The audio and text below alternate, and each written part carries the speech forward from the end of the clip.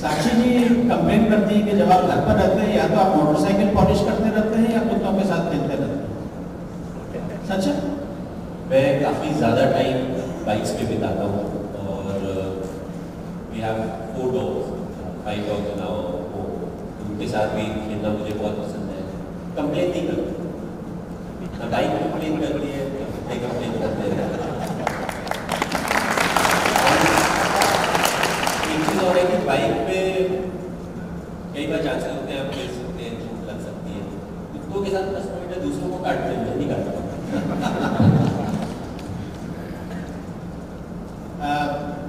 You can ask questions in both English or Hindi, whatever you are comfortable with. Mr. Putty is asked to ask questions in English. Let me ask. Film बनाया गया हुआ है वो Mahendra Singh Dhoni untold story. उस film में कुछ चीज़ तो real चीज़ है, वो हम सब कुछ जानते हैं। फिल्म के पहले वो चीज़ हम लोग देख चुके हैं ऑलरेडी, जो फिल्म में ऐड किया गया वो जो क्रिकेट खेला था। और 2 और कुछ चीज़ ऐड किया गया है, जैसे आपका बचपन का एक सीन है और एक लव स्टोरी है। हमको जस्ट एक सवाल का कंफर्मेशन चाहिए जे आपका जो लव स्टोरी है दिखाया गया फिल्म में और बचपन का सीन दिखाया गया, किस हद तक आपका रियल लाइफ से मिलता जुलता है? लव स्टोरी तो 100% ट्रू था, बट जो बचपन का कौन सा पार्ट का, क्योंकि पिक्चर में काफ़ी बचपन वाला पार्ट कवर किया गया था, तो एग्जैक्टली आप किस पार्ट के बारे में पूछ रहे हैं उससे आसानी ज़्यादा हो जाए। वो स्कूल का एक पार्ट था जिसमें आप बचपन में फुटबॉल के ऊपर फोकस आपका ज़्यादा था, लेकिन कोई कारण हो जिसके ऊपर आपका फोकस फुटबॉल से क्रिकेट के ऊपर चला गया। जैसे उस पार्ट पर जो टर्निंग पॉइंट कौन सा ऐसा फिल्म में जो दिखाया गया हम लोग देखे हैं, लेकिन बहुत सब हर कोई जानता है कि फिल्म में बहुत कुछ ऐड किया जाता है, लेकिन हकीकत में कौन सा टर्निंग पॉइंट था जो फुटबॉल से क्रिकेट में आ गया? नहीं, फिल्म में तो काफ़ी कुछ ऐड होता ही है, आपको पता ही है, क्योंकि लाइफ में तो मैंने आज तक किसी को गाना वाना गाते हुए तो देखा नहीं है कि अपनी गर्लफ्रेंड के साथ या वाइफ के साथ आप कहीं पे जाके गाना गा रहे हो। बट मैंने बीच में 2 साल 2.5 साल मैंने बहुत ज़्यादा फुटबॉल खेला था। क्रिकेट का क्या था कि मैंने उस समय तक लेदर बॉल से क्रिकेट नहीं खेला था, टेनिस बॉल से गली मोहल्ले में हम सब खेले। मेरा प्लस पॉइंट था कि घर के पास ही ग्राउंड था, तो ग्राउंड में हम लोग बहुत टेनिस बॉल से क्रिकेट खेले। बट उसके बाद थोड़ा रुझान फुटबॉल के ऊपर बढ़ गया और 2 साल ऑलमोस्ट मैंने बहुत ज़्यादा फुटबॉल की प्रैक्टिस भी की थी, टीम का भी पार्ट रहा था। उसके बाद फाइनली लेदर बॉल से मैंने उसके बाद क्रिकेट खेलना स्टार्ट किया। समर वेकेशन था और काफ़ी कुछ छोटे छोटे, मतलब ग्राउंड में मैं बेकौन में जैसे रहता था, तो वहाँ पे जो बेकौन की टीम थी वो प्रैक्टिस करती थी, तो उनको देखा। हार्ड बॉल थोड़ा डर भी था पहले, क्योंकि हम लोग जब टेनिस बॉल से खेलते थे उधर से भैया लोग मारते थे तो चोट लगने के चांसेस थे। So it was all true.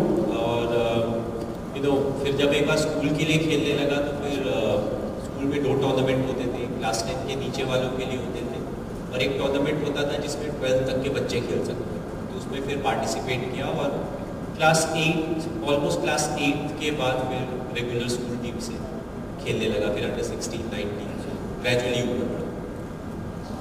काफ़ी बार इन सिचुएशन से गुजरा जब मैं बहुत अच्छा कर रहा हूँ या बहुत ख़राब कर रहा हूँ।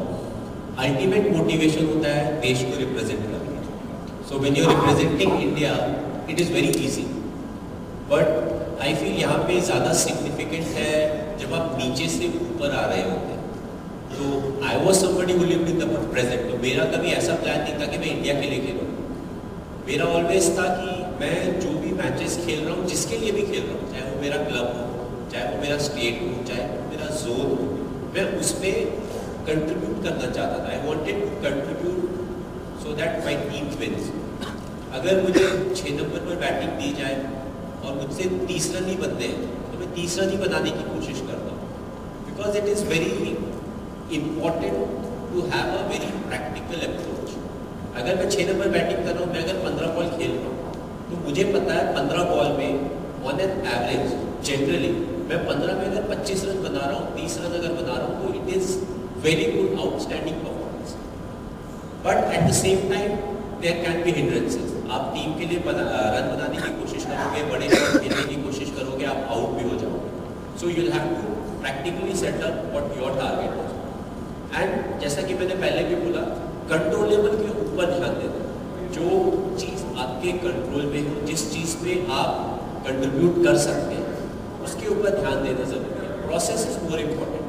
जो प्रोसेस हम करते हैं, जो प्लानिंग हम करते हैं और जिस तरीके से हम उस प्लान को एग्जीक्यूट करने की कोशिश करते हैं, ये सारी चीज़ें इम्पोर्टेंट हैं। इनका अगर हम ध्यान रखेंगे तो रिजल्ट हमारे फेवर में आएगा। अगर नहीं आएगा तो वो हमें सिखाएगा कि हमने क्या गलतियाँ की हैं जिसके कारण रिजल्ट नहीं मिला, और आने वाले समय में हम खुद को मेक श्योर कर सकते हैं कि हम सेम गलती दोहराएं। तो जब आप हारते भी हो तो वो भी आपको बहुत कुछ सिखाती है लाइफ में। It's just that you have to be mentally strong in life. You know, life doesn't play fair. It's not like कि आप जो चाहेंगे वो ही होगा। So you have to be mentally. उसके आगे जाने की I don't think I have the capabilities. Sir आपको क्या अभी तक की कोई फिल्म का ये है क्या कोई? आप ऑफर दोगे तो फिर मैं सोच सकता हूँ। Thank you.